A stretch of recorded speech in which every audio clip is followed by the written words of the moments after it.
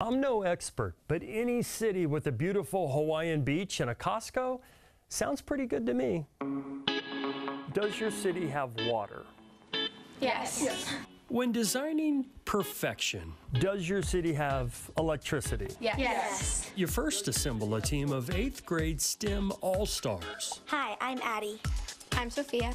I'm Cammie. I'm Ava. I'm Aurelia.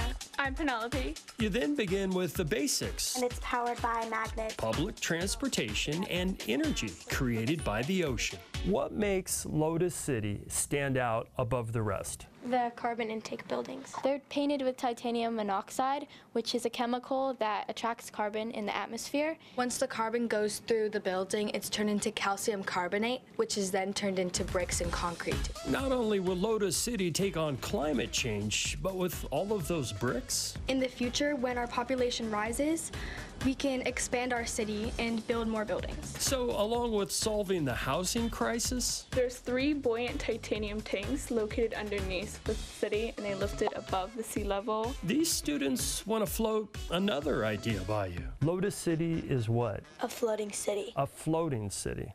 Yes. Out in the middle of the sea? No, it's located off the coast of Niihau, Hawaii, and it's a man-made island. Southern California. The team took Lotus to the Future City competition. Lotus!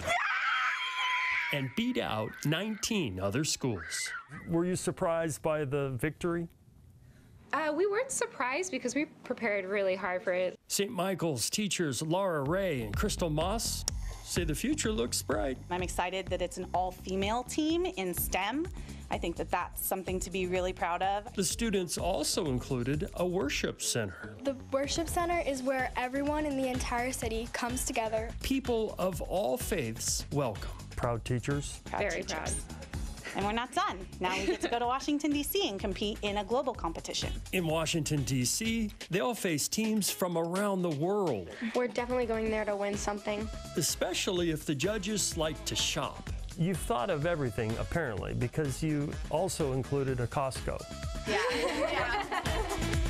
When designing perfection, you might as well surround it with paradise. Thank you for saving the planet. And also thank you for that little beach over there, because when I visit, I'm going to be hanging out there. It's called the Cove. No city can compete with our beach. In the Zevely-zone, Lotus City! Jeff Sevely, CBS 8.